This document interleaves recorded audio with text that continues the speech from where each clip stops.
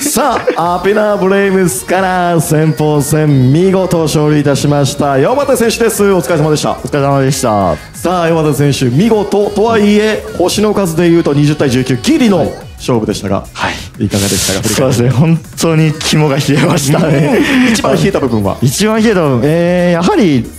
デイジーカッター投げたところで、あれは僕の作戦的には理論値で通す予定だったんですけども、ちょっと一回最後の方でミスってしまって、おやばいと思ったんですけど、相手のワニロー選手がちょっと僕以上にちょっと事故ってたっぽかったので、なんとかそこでよかったっていうのが本当にそこが一番怖かったです。最後またね、エキシードギアの投げ上げところ、あそこよく我慢して押しに出しましたね。そうですね、あれ本当に自分でもよくやったなって思っててちょっとその点数の配分とかを考えて、レベル1だとこんだけ入るとかレベル2だとこんだけ入るみたいな、それを考えた時にこれ今出しても意味ないなって思って、ただでも最後の曲ってランダムになっちゃうので、本当にそこは賭けになっちゃったんですけど、その賭けに出てよかったですね。たまたま一番いい曲が弾けたので、本当に運も実力にうちみたいな感じで、いや、運だったのか実力だったのか声だったのか奏の声だったのか、かなえちゃんかもしれないですね。かいやでも本当に何か、ね、背負ってというか、いいラッキーな幸運をね、なんか背負ってる感じがしますよ。そうですね、やっぱ僕が勝たないと後ろの中堅先鋒戦の方やっぱプレッシャーを感じてしまうので、本当にここ僕がやらないとって思ってて、で実際結果的に大将でちょっと初見の3曲目の曲が雄一選手取れなかったっていうのもあったので、本当にそこで僕が取ってなかったら負けてた試合になってるので、ちょっと本当に勝っててよかったなっていう今すごく安心してでもチーム感というかね、チームレベル底上げしてきて、まあ本当にチームで戦ってるからこその勝利とも言えますよね。そうですね、やはりこの2人が頑張って中堅でも相手の次戦を取ってくださったので、本当にチームでうまいこといったなというふうに思ってます。チームの流れうまいことどんどんね乗ってきてるかと思いますので、また次戦も頑張ってください。頑張っていきます。山手選手でした。ありがとうございました。ありがとうございました。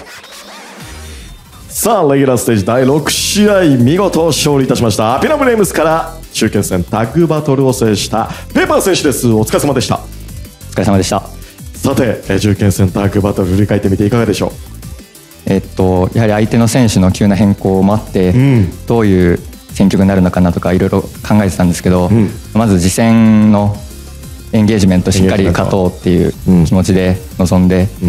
やっぱその前日夜まで練習してたので、うまくいってよかったなっていうふうに思ってます。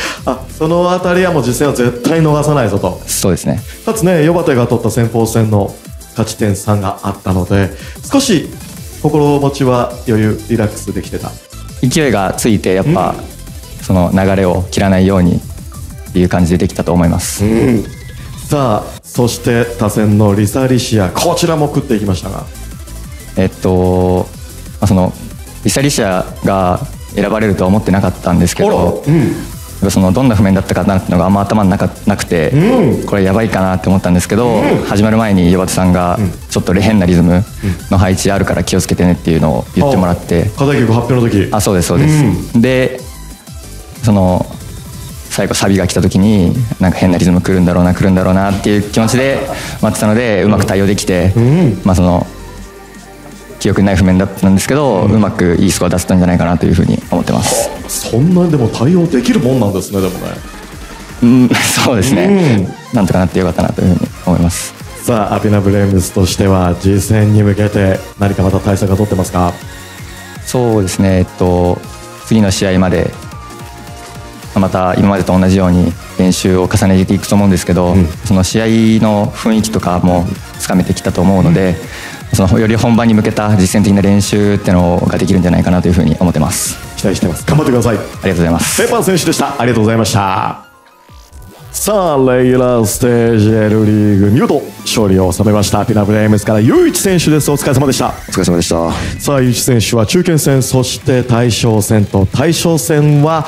少し課題が残る試合になったかな。そうですね、大将戦、自分結構初見力には自信があったんですけれども、今回ピークっていうジャンルで、おそらく途中までは勝っってたと思うんですけれども、まあ、瞬間密度が高い部分が降ってきて、あそこで一気に取られてしまったっていうのと、あとミソビ選手のその瞬間密度高いところ、ああいう配置が得意な選手なんだなっていうことを改めて実感しました。という意味合いではね、いや本当に途中、